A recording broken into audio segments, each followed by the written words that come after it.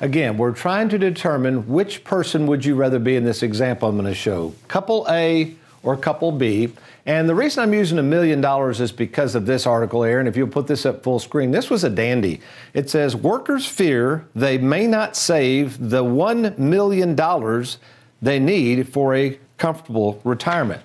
I guess my question is, who says you need $1 million for a comfortable retirement? Which I guess if you lived in Manhattan, New York, that probably is a pretty accurate statement. But what about the average person I meet with in Kentucky and Indiana? Do these folks, most of them, have millions of dollars lying around in a 401k to live off of? Well, certainly some people I meet have $1 million or more in retirement accounts. But listen, most people do not. So let's look at why the financial world is saying this and why I needed to cover this. I mean, where did this $1 million figure come from? And of course, it came from the financial world. Again, what the financial world's approach is they would rather work with people with a lot of money, and they would rather make sure that people don't spend this money. You see, in our industry, including yours truly, especially under our Charles Schwab platform, where we get an annual recurring fee to manage your money, the more money you leave with the financial world and the less you spend and enjoy of it, well, the more they make. And the problem is the way they get you to leave that money with them is generally through fear. Fear of going into a nursing home one day, fear of inflation eating away at the dollar bill, fear of living too long, and fear of not leaving anything to your family and loved ones when you pass away. So what I'm going to do a stark comparison and contrast here. We're going to imagine couple A is kind of, we'll just call it, this is the financial world, okay? This is their approach, what I'm about to show you. Why they think you need this $1 million to comfortably retire. And we're going to assume that person or couple B, and we'll just call this the live well, die broke philosophy of Tony Walker Financial. Okay, that same couple comes to me and they too have $1 million to invest. So where all this begins to change between Tony Walker Financial with the live well, die broke philosophy, which again in my book I cover this, it simply means you can't take it with you, and also exposes the fact that over the years I've been doing retirement planning so long, folks. Again, we have almost 3,000 clients that are in the 70-year-old range, anywhere from 60 to 80. So I see this play out every day, and most of these folks, here's the mistake they make, they wait way too long to spend and enjoy their money. So what is the difference between our approach and the financial world that basically says, no, no, no, don't you spend this money because someday, one day, whenever that day is, you might just need it. So let's imagine, what is it they kind of go by? Well, the old rule of thumb they go by is something called the 4% rule.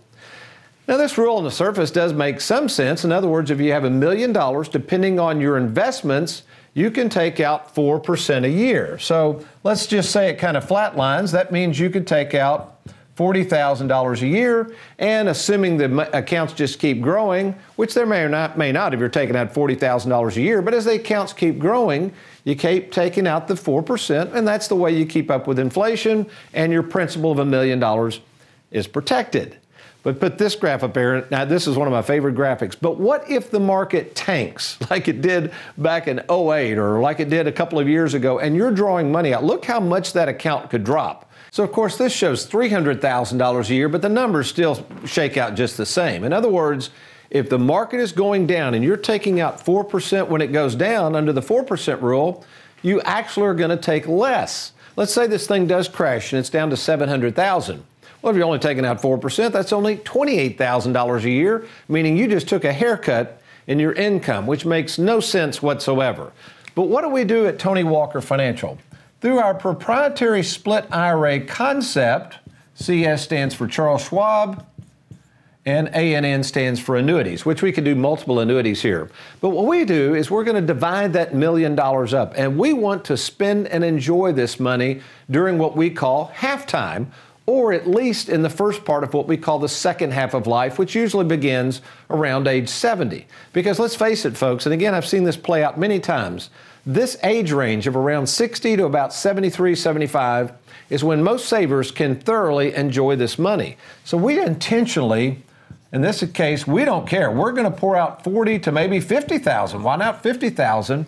And we intentionally want this bucket to be used and enjoyed during this period of time, which that bucket could potentially be drained in let's say a 5 to 15 year period of time, just depending on how we set up the game plan. In fact, Aaron, put up full screen our game plan. This is what we do to monitor your progress. Folks, this is a retirement planning game plan. This is not a retirement calculator or spreadsheet. You can't rely on those because changes will come and different things will come up during retirement.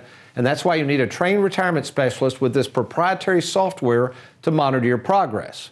But then, as people move through the second half of life, an annuity or possibly several annuities, depending on what we're going to do, that's when we'll kick in, that's right, the trademark concept we use called mailbox money. So what is the mailbox money? Well, again, as I see people's lives play out, as you get into those later years, as you grow a little older, we're going to make sure that you receive an income guaranteed for the rest of your life. So maybe we've used half of that money up. The $500,000 has been gone. You've spent and enjoyed it. The other annuity's been growing all this time, and then we kick in income. I'm just using numbers here just to give you an example. And what the insurance company issuing that annuity says, okay, when we start income, that particular annuity on a guaranteed basis, guaranteed, will pay you $40,000 a year for the rest of your life. Now, that's the rest of your life. So even if you live to age 90 or 95 or 100, you cannot run out of money, something that the financial world, without these annuities, cannot guarantee. Thanks for watching. We hope you enjoyed that video. If you'd like, check out these other clips. And be sure to hit that like button and that subscribe button for more videos.